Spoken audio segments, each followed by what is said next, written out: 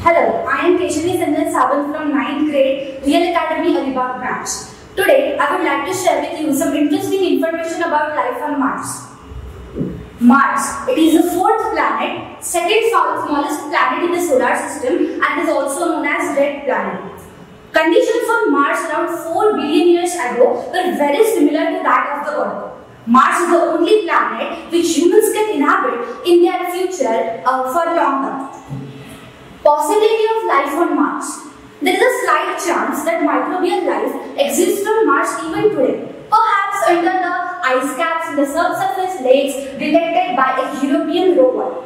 Locations like this could protect life from harsh conditions on the planet's surface. On Mars, we see volcanoes, canyons, impact basins very similar to that we see on Earth. In fact, most of the physical land features are similar to that of the Earth. It is the most widely searched planet for life.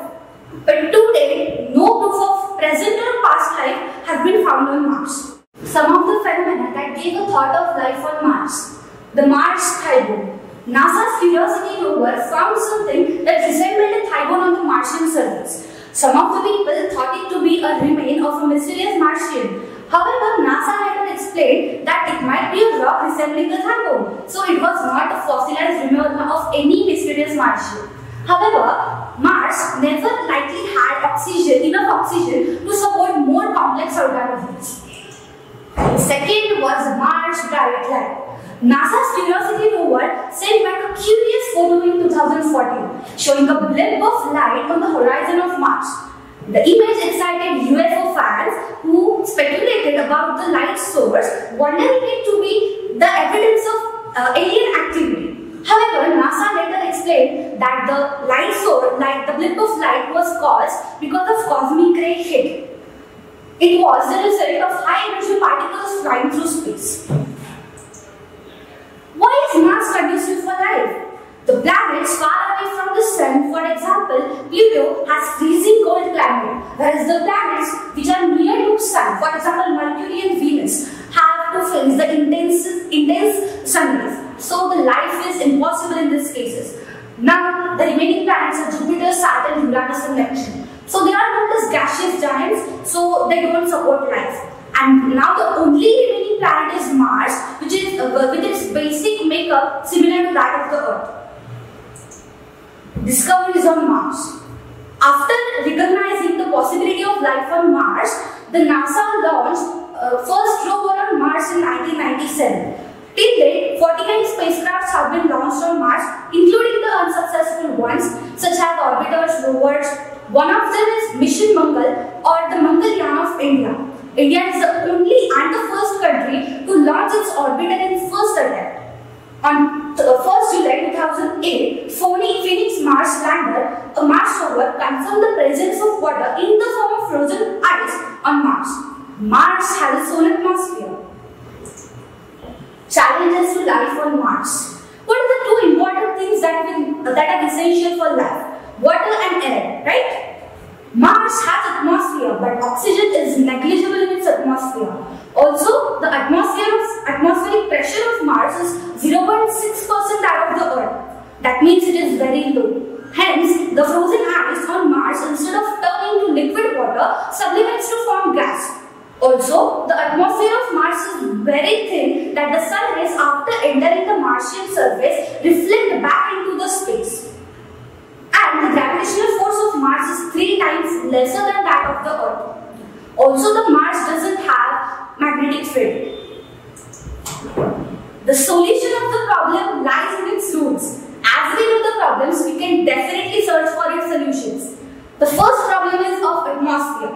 Atmosphere of Mars is very thin, which results in its low atmospheric pressure. To counter these, we would have to make the atmosphere of Mars thick and dense. For this, we would have to search for a source in space with abundant nitrogen, oxygen and carbon dioxide.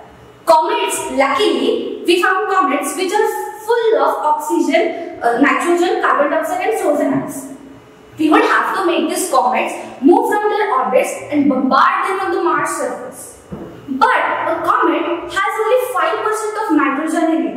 A medium-sized comet has only 5% nitrogen in it. So we would need around 10,000 bombarded on Mars surface to make the atmosphere favorable for human life there.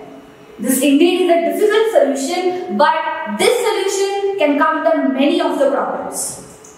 The second problem is of liquid water.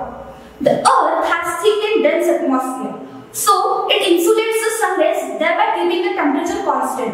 The same mechanism would make the Mars warmer. Hence, the frozen ice, instead of turning to gas by sublimation, would turn into liquid water. But if whole of the frozen ice on Mars turns into liquid water, it would form 35-meter deep oceans, and that again would be a challenge for land-based life on Mars.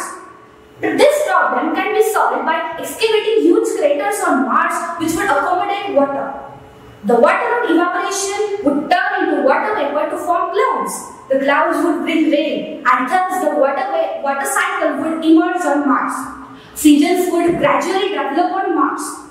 All this would make a red planet turn into a blue planet. Third problem is oxygen.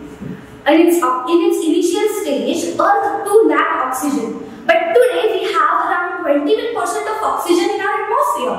How was it possible? It was possible only because of the cyanobacteria or the blue-green algae. We can make this bacteria release into the Martian water so that on multiplying they would make available profuse of oxygen in the Mars atmosphere. Gravity and the magnetic field is also a problem. Chains of electromagnets can be made to revolve around the Mars, generating the gravitational force. Also, the magnetic force generated would prevent the entering of harmful rays into the Mars atmosphere. We do have solutions for the problems, but it is extremely difficult to apply them. NASA, SpaceX and ISRO and other space agencies are trying really hard to counter these problems. Now the question arises, why should we colonize another planet? We do have our own Mother Earth. But we should colonize another planet for the long-term survival of human civilization and also the terrestrial life.